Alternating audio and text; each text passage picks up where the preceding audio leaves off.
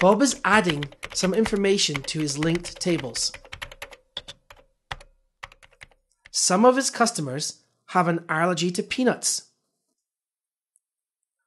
Bob can add a field to his sweet table to store if a sweet contains peanuts or not.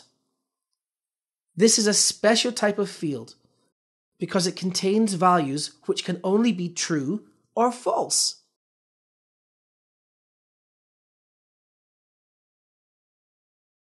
There are only two possible values in this type of field.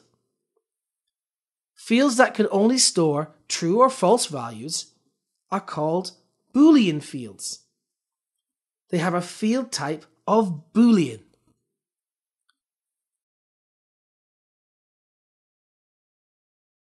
Bob also has a website where he has a different page for each category.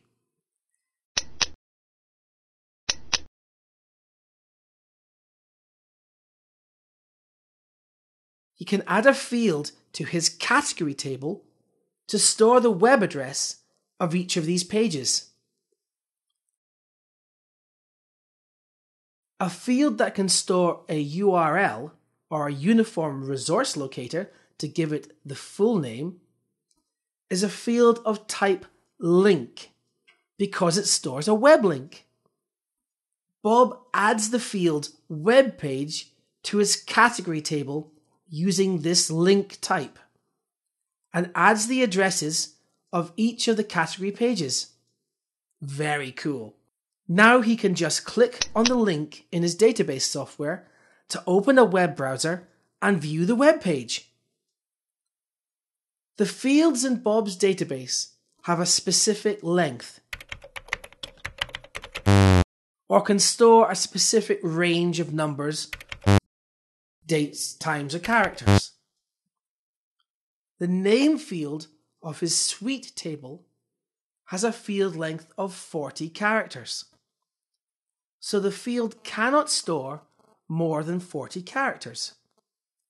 If Bob was to enter 41 characters, he would receive an error message from his database management software and be told to try again. Giving fields a maximum size is a good idea because your database management software can then use only the storage space it needs for the fields, rather than trying to guess how much it might need. It also puts some limits on how long the contents of your fields can be, which is normally a good idea. Would you really want a suite that had a name that was 100 letters long? Having fields that have a range is also a good idea. Bob sells his sweets in bags of different sizes depending on the type. So, for example, his English toffee is sold in a bag containing 10 toffees, and his cola cubes are sold in a bag of 20.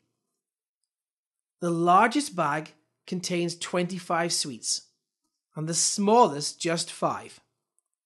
The range on the field bag size is from 5 to 25.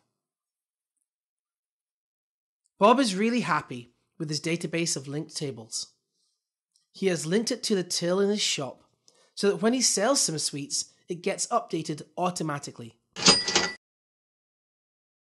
This means he can see which sweets are the most popular, which sweets he needs to restock, and which sweets also make the most profit.